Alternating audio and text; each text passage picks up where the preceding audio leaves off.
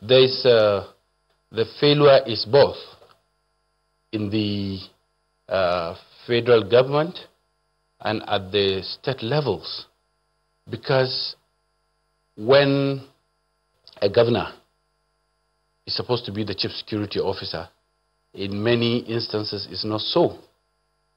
Take, for example, Borno. Though he's in an APP government and the center also APC government, so many things were happening in that state that the governor had to come out and say at different times that this is the problem he's facing with the security situation. One, you see some making money with it, which cannot be denied. Some top security leaders make money with what is happening in the country. When you come to state level, if there is directives from above, no matter what the governor will say, they will not work with the directives of the governor or the chief security officer. And in some instances, some of the governors neglect their security apparatus in the state. They don't help them as it's supposed to be so. So there is failure in both state governments and at the federal level. When you take President Buhari, he's so innocent that my take on his presidency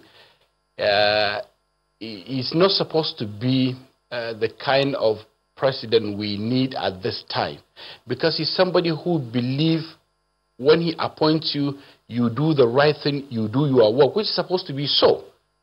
So there are no checks. The people don't do it that way.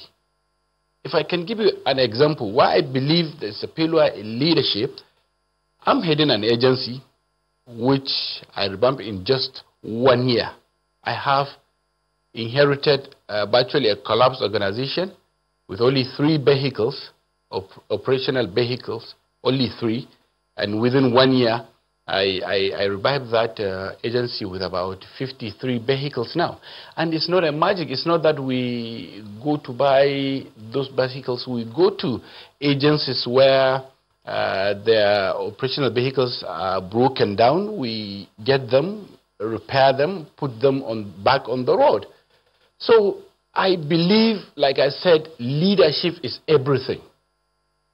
General Muhammadu Buhari is a very innocent leader that this country do not need at this time. He believes in doing things right. When he gives you an appointment, go and do your job. There has to be checks, and there are no checks now.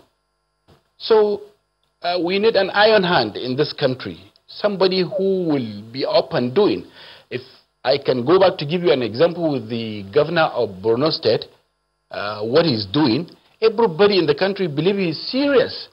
He gives you a job, you go and checks on you.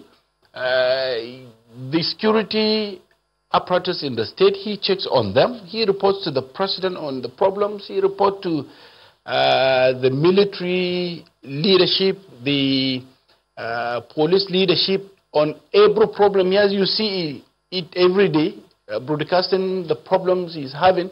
So that is leadership. Definitely in that state, you know what went wrong.